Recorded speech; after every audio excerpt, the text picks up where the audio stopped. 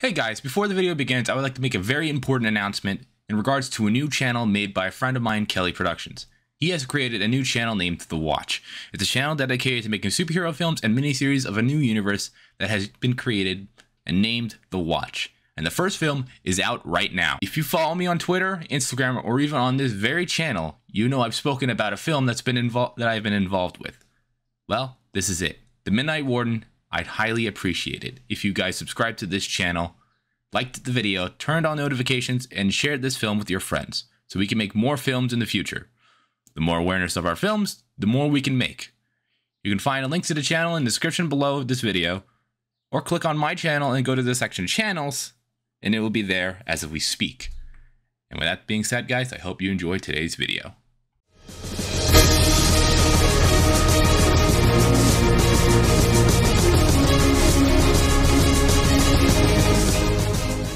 What's going on, everybody? My name is ZealetPrince. Welcome back to yet another reaction video. Now, today I got another SCP video for you guys. This is called Scarier Than the Backrooms? SCP-432. Not what it seems. Cabinet maze, sorry. And you probably wonder why I'm so far away from the table. It's because I got a cat. Don't leave me alone. Yeah. This is Taz. I don't think I've ever shown her on camera before, but this is Taz. This is not Luna. The oldest one we have in the house. And she decided she wanted to join me for today's video and the last video I recorded.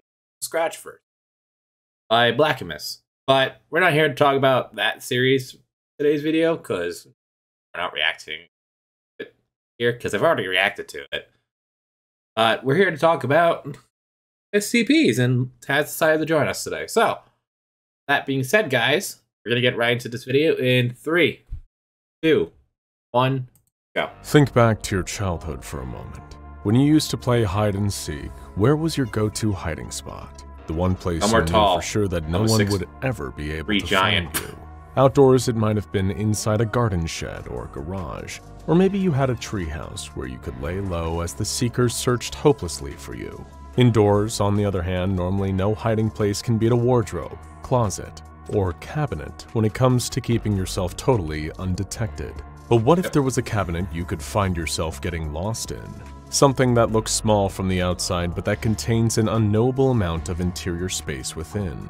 We call it SCP-432, although some of the researchers have given it the rather adequate nickname of the Cabinet Maze. And it is why you are here, why we at the SCP Foundation have gathered you, because you'll be our next expedition inside SCP-432. Now, before you start to argue, we're not going to send you in there empty-handed. You'll be provided with the standard equipment for a mission like this. Make sure you've got your handheld flashlight with you and enough additional batteries. Your headsets have a microphone that will relay audio back to us at control, and we'll be watching everything through the camera units you will have mounted to your shoulders. You should also take 2 bottles of water each, and the same in energy bars. We said only 2, don't try to sneak extra. Well, no. Finally, you all need 8 sticks of these chalk markers. They're luminous. You're going to be leaving indicators once inside SCP-432, and that will help you navigate your way. Illumination. Well, they should help. Hopefully. As some of you may have heard, this will not be our first expedition into SCP-432, and likely won't be our last either. Although it's highly irregular, given the complications encountered on our previous missions, we'll be providing you with some select details relating to a few of these aforementioned prior investigations. If you were all paying attention when you were first briefed about this, then you'll already be aware that SCP-432 is a steel storage cabinet, first discovered in an abandoned industrial complex in the United Kingdom. Of course, if that's all it was, then we wouldn't be sending you into it. The first expedition into SCP-432 didn't involve a group anywhere near this size. That time, we just sent one D-Class into the cabinet. Once he stepped inside, his camera feed showed us our first recorded look at the interior. From what we could see, the D-Class was standing in a corridor that had been constructed out of the same corroded, rusty metal as the outer cabinet. Following our instructions given via his headset, this D-Class subject, actually let's call him Max, continued down this corridor, turning around a corner a few meters from where he'd entered. Max saw a further longer tunnel ahead, although the poor level of lighting made it impossible to judge just how far it stretched. There was an ordinary electric light bulb illuminating part of this corridor, but not enough to make more than a few short meters visible. By the light of his torch, Max followed this tunnel over 40 meters until it split off in varying. Who would have thought that a storage container and anomalous?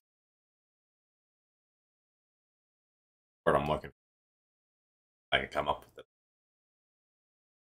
It's like one of those places where it's smaller on the outside but bigger on the inside. Expanding space itself. Directions, almost like a crossroads of corroded metal. After conferring with Control, Max made a mark on the wall nearby, pointing back the way he came, towards the exit. That's an important tip for all of you to remember. Use the equipment we've issued you with in order to find your way back to safety. Well, try to at least, even if it doesn't work. Making his way down the left tunnel, it was at this point that Max's video feed began to degrade in quality. From the safety of the control room, Foundation technicians noted static lines of interference shooting across their monitors. After traversing another 11 meters, Max arrived at a T-junction in the tunnels, and again opted to follow the left path and marked the way back with his chalk. It was after that turn that Max heard something. The sound didn't make its way back to Control due to all the distortion and interference. When they asked him what he had heard, Max waited a moment, listening out for the sound until there it was again. As quietly as he could while still remaining audible, he described the noise. Somewhere off in the distance, further down the rust-coated corridor, someone or something was banging against the metal walls. There were even traces of a voice, shouting fearfully into the dark labyrinth. Turning up the audio gain on Max's camera, the Foundation personnel at Control could hear it too. Noticeably shaken, the D-Class continued down the corridor in the direction of the banging and shouting, only for him to freeze as he heard a new sound, someone screaming. The other noises had stopped immediately after. Max was getting more and more agitated, demanding to be allowed to leave, but Control urged him to explore further. Arriving at another T-junction, he instead went right this time, once more using his chalk to leave a marker. This is your gentle reminder that you all need to make this a habit when you go inside SCP-432. The right side tunnel of this junction led to a dead end, and doubling back to try the left-hand one only ended up yielding the same result. By this point, it had only been 37 minutes since Max had first entered SCP-432, and the Foundation doctor assigned to the cabinet decided this was enough for Expedition 1. Max was recalled, ordered to return to the entrance, and he began doubling back the way he'd come. He stopped at the crossroads, remarking that he'd heard another noise, and Control had picked up on the same thing. This time, it was the sound of the wind. A gentle breeze was blowing through the tunnel from somewhere deeper within the maze. Max's camera captured a few dead leaves drifting through one of the tunnels he hadn't yet explored. He was commanded to collect the leaves for analysis, much to his disapproval. By this point, he clearly wanted out. As Max followed the order and drew nearer to the uncharted corridor, the deafening sound of a roar echoed through the tunnel, sounding like that of a bear or a lion. In a panic, Max dashed back the way he'd come, directed by the chalk markings he'd left on the walls. Foundation Control demanded that he go back and investigate the source of the roaring, but he was beyond the point of listening now, desperate to get away from the dark, tangled mass of dimly lit metal tunnels. Screaming as he ran, Max sprinted through the SCP-432 cabinet, collapsing from the sheer, overwhelming rush of terror. Now, much like the first, Expedition Number 2 only utilized a single member of D-Class to explore more of SCP-432. Obviously, there's only so much ground one person can cover, which is why we've recruited so many of you for the next excursion. Don't worry, we've already run the numbers and calculated just how many of you will make it back in one piece. From the moment the subject of this second outing, who we'll call Carrie, was sent into SCP-432, her camera feed showed something particularly striking. The interior of the cabinet maze seemed to differ from how it began during Expedition 1. It was as if the extra-dimensional space within the metal storage cupboard had somehow changed itself, reconfiguring into a different layout. Instructed by Control, Carrie walked slowly down a long, straight corridor, which continued forward for about 100 meters before splitting into a two-way T-junction. Taking the right-hand route and leaving behind a marker, she proceeded a further 50 meters. This time around, the tunnels within SCP-432 were illuminated more frequently by light bulbs, but not quite enough. Love you, Carrie still needed her torch to see a little further into the darkness. Sorry, I gotta go back. She had a marker. She proceeded a further 50 meters. This time around, the tunnels within SCP-432 were illuminated more frequently by light bulbs, but not quite enough. Carrie still needed her torch to see a little further into the darkness. She reached a crossroads, although it lacked any chalk markings, meaning it was not the same as the ones first encountered by Max. Control commanded Carrie to take the left side tunnel after leaving her own marker, and she then followed this new route until hitting a second crossroads. However, acting without orders from the Foundation, Carrie took the right side passageway. Despite admonishment from Control, she was allowed to continue. However, we would advise following any and all instructions put to you for the duration of time that you are inside SCP-432 later on. Ahead of her, Carrie's torchlight showed there to be a third crossroads, but something caused her to stop before she got closer. She reported the noise of a rhythmic banging that reverberated through the rusted metal walls of the labyrinth. Staying perfectly still, trying to keep her breathing low and quiet, Carrie nervously asked about what SCP-432 really was, and where that ominous sound was coming from. Naturally, Foundation Control did not provide any answers. As Carrie delved further into the labyrinth, her camera feed showed a number of the light bulbs in this corridor had been shattered, leaving shards of glass on the metal floor. Additionally, she noted that there was an unpleasant, stomach-churning odor in the air that smelled like something dead. Carrie noticed an object a few meters later, although her camera feed was beginning to cut in. Alright, I'm back, and Taz has... most part, she might come back. Anyway, let's continue. In and out, as she knelt down to examine what it was. She reported it was a sports sneaker, but as her camera refocused on the abandoned footwear, the feed suddenly shifted angles, tilting down towards the floor that was covered in blood. Carrie hadn't realized what it was at first. There was a layer of a dried brown substance on the corridor floor flaking off in places. Looking up under the light of her torch, Carrie noticed even more had been over the walls, although it must have been some time ago given how the blood had long started to dry out and crack. But that did little to make her feel comfortable at the sight of a long smear trailing away up the corridor. Despite her continued complaints about the sickening, decaying smell, Control... Is it an actual entity, or is it just a space and the space itself is possessed? Just cleaned this shirt, Ted. On.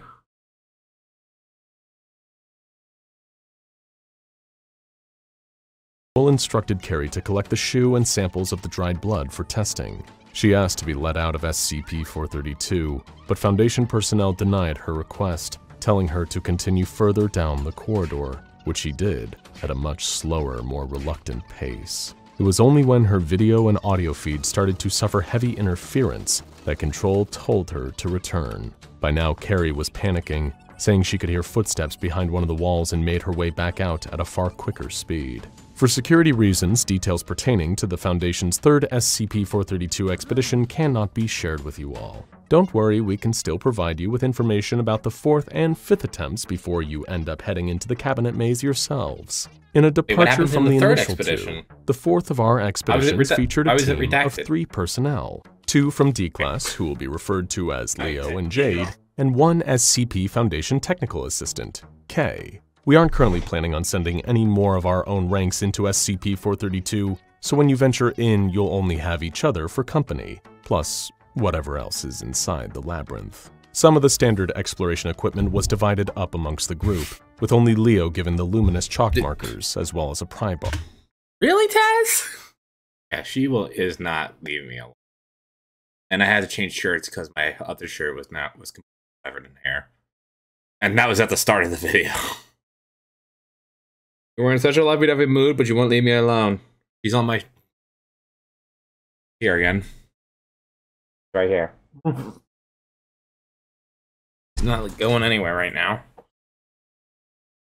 Alright, well, anyway, let's continue. Plus, whatever else is inside the labyrinth. Some of the standard exploration equipment was divided up amongst the group, with only Leo given the luminous chalk markers as well as a pry bar. Jade was the only member given a shoulder-mounted video unit, and for their own safety, Kay was issued with a firearm.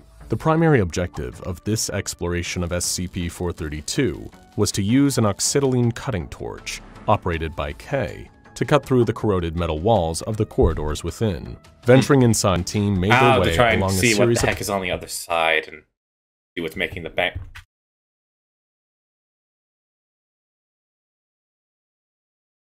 You good? What is up with you right now?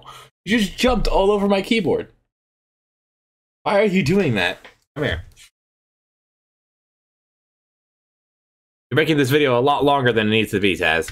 Of turns that Foundation Control chose at random. They arrived at a crossroads, immediately noticing something that hadn't been present during the earlier expeditions. The northmost passageway of the crossroads had two large steel pipes attached to the walls, almost like those found in factories or other industrial settings. Upon receiving a message from Control to examine the pipes, Kay remarked that the metalwork was cold to the touch, seemingly with liquid passing through them, as if these were some form of plumbing system. Kay requested to cut the pipes open using the blowtorch, but Control denied and instructed the groups to follow them instead. They did so for around 300 meters, only to find the pipes continued through a wall that blocked the team's path. Under orders to do so, Kay ignited the acetylene torch and began attempting to cut through the metal surface that stood like a dead end in their way. It was at that point that Jade reported hearing something behind them, although a sweep of her camera showed the corridor was empty, or, at the very least, it appeared to be empty.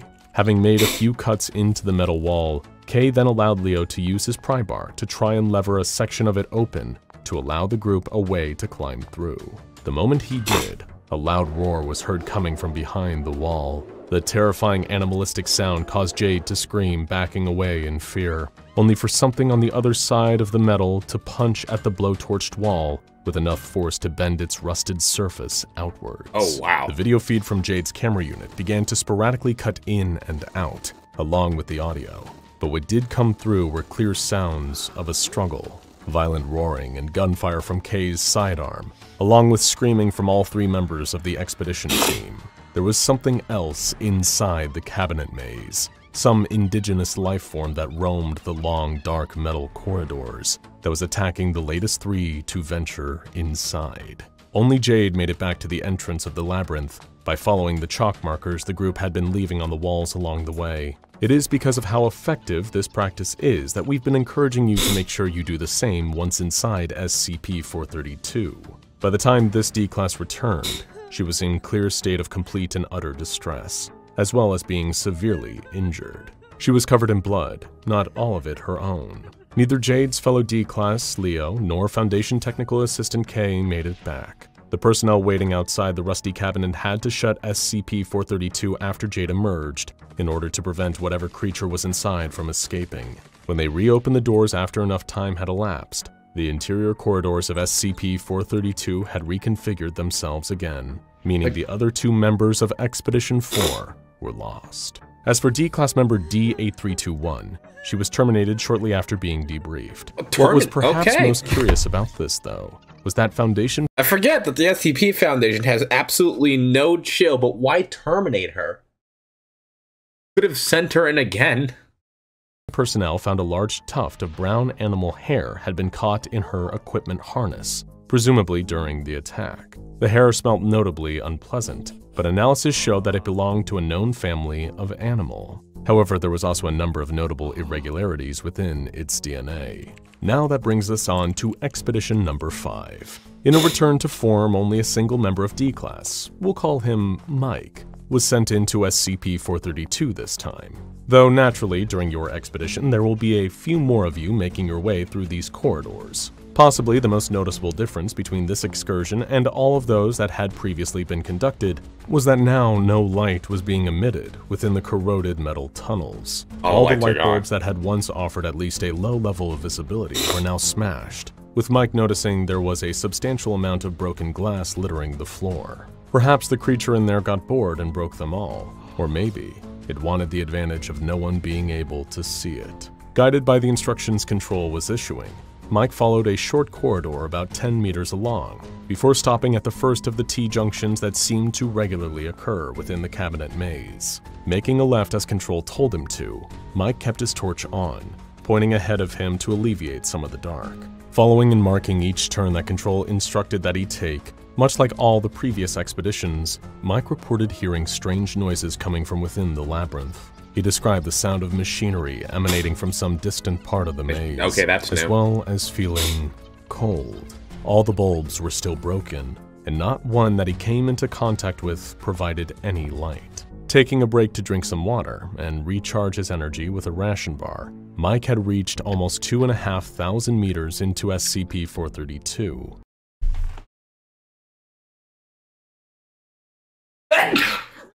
Oh my god, Taz. The hair started to get to me. Making it deeper into the cabinet maze than anyone previously had. Well, a member of personnel, anyway. The reason we say this is because Mike soon discovered signs that someone else might have been hiding within the labyrinth. He noticed a few old crumpled tin cans and a bent fork that had been used to eat their contents. Whoever else was that deep inside of SCP-432 would likely still not be alive, especially with the creature lurking in the corridors. Although if they were, perhaps it was them who broke all the lights to keep themselves hidden. Soon after, Mike overheard the sound of a man sobbing coming from somewhere close by. Although Control struggled to hear the same, they instructed Mike to follow the noise of the crying and locate the person responsible. Chasing through the dark towards whoever it was, Mike could hardly see a thing, even with his torch as a light source. "Hello? Can you hear me? I'm coming!" he cried, trying to get the attention of the weeping man. Instantly, a Foundation control technician in his earpiece told Mike not to raise his voice, reapproaching the D-Class and warning that he could draw attention to himself. When Mike retorted by asking what else was down in the corridors of SCP-432, no further answer was provided. He paused at the next junction, where the tunnels intersected, hearing a long, drawn-out moaning sound, possibly a scream, a human scream. The crying stopped immediately after. Mike asked Control if they had picked up the sound, stating that it seemed to have come from somewhere nearby. Once again, Control urged him to continue further into the labyrinth, although now Mike was trying to move as slowly and stealthily as he possibly could. Turning a right about 20 meters further down, Mike's camera feed showed that he had reached yet another dead end. The maze blocked his way forward. Leaning his ear close to the metal, Mike listened for any further signs of life, only to recoil at what he heard beyond the blocked corridor. Crunching, the noise of bones being broken, and someone, being eaten by the life form that resides within SCP-432. Control urged Mike to get out of there, and he complied, although not without checking over his shoulder the whole walk back. At present, we still don't have an accurate description of the creature. Some theories state that it might be imprisoned inside SCP-432. Others suggest that it guards the labyrinth within and protects it from trespassers and interlopers. As for how other human beings, or their remains at least, have been uncovered within the cabinet maze, well, a number of homeless people have been reported missing from the industrial complex where SCP-432 was first uncovered. Presumably, some of them used that area for shelter, and some ended up inside the cabinet. Of course, our current objective is to learn. This video has gone on a lot longer than it should because Taz keeps interrupting me. Learn more about the creature. This is where you all come in. So now that we've covered the previous expeditions into SCP-432, if there are no further questions, we'd like you all to walk right this way. What are you waiting for? Step inside the cabinet. Of course we'll let you back out afterwards. Now go and check out SCP-3333 Tower and SCP-5140 Frozen Bodies on Everest Are Alive. For more anomalous areas you really shouldn't try to explore yourself. Alright. With that being said, guys, I hope you guys did enjoy this react video. I tried to listen a lot and try and understand as much as I could throughout that entire video, but Taz kept distracting me. She kept jumping on me. She kept commenting on things. She never does this. But I hope you guys did enjoy today's reaction video. Please like and subscribe also, guys, and I will see you next video. Bye.